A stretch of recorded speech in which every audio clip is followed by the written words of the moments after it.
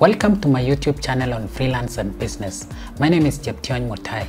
In this video, I'll take you through some of the newest requirements when submitting a duly filled tender documents or request for quotations via the government IFMIS portal. If you are finding videos on my channel good, like and subscribe to this YouTube channel. Looking for professional video production services? Request a quote on www.techtubestudio.com. Now, let's get right into today's video. If you own a videography and photography services company in Kenya, then on a regular basis, you fill and submit tender and pre-qualification documents, hoping that one of them will go through. Owing to several applications received by the tendering companies every day, new requirements are added in to beef up security and eliminate the many applications. While some of the requirements are good for the tendering companies, it's bad news for small businesses as some of the requirements are paid. Here are three latest shocking ones. Number one, signed and certified documents by the Commissioner of Oaths with the current date of the tender advertisement. Here is one example of a tender document for provision of production of video documentary that had this requirement mandatory. It was a turn-off for me.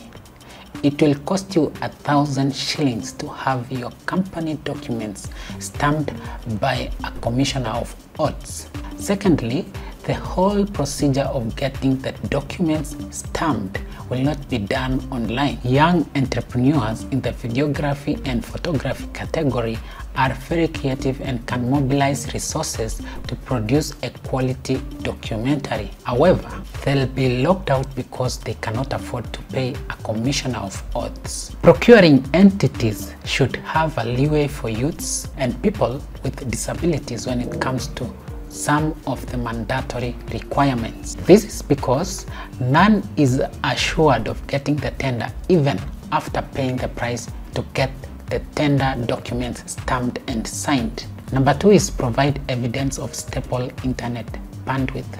With good fiber optic infrastructure in place across Kenya, anyone can get high-speed internet installed and connected to them in the shortest time possible. Requiring a supplier to provide evidence of stable internet connection should not be mandatory, even if at the time of submitting the tenderer is using low-speed internet. They can quickly upgrade if they are awarded the tender. In my opinion, this is unnecessary unless the tendering company is focused on hiring a very established supplier. Number three is provide evidence of insurance cover. This includes indemnity against risk or workman injuries benefit cover, WIBA. Insurance is good, especially in the workplace. But imagine this scenario. An entrepreneur has taken an insurance cover for a whole year and never got any tender awarded to them. Do you think he or she will renew it again? Hell no. I'm referring here to the less established businesses.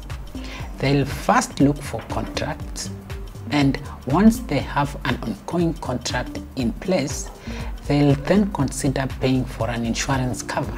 Practically, this requirement should come after one has been awarded the contract. Simple. This way, the tenderer will have no excuse when it comes to insurance cover. And that is it from me here. What is that one tender document that has lately shocked you and made you discouraged to apply? Let me know in the comments section below. If you have any questions or comments regarding to this video, let me know by sending me an email to connect@cheptiony.com. You can follow me on Twitter @Cheptiony. Until next time, bye-bye and take care. Looking for professional video production services? Request a quote on www.techtubestudio.com.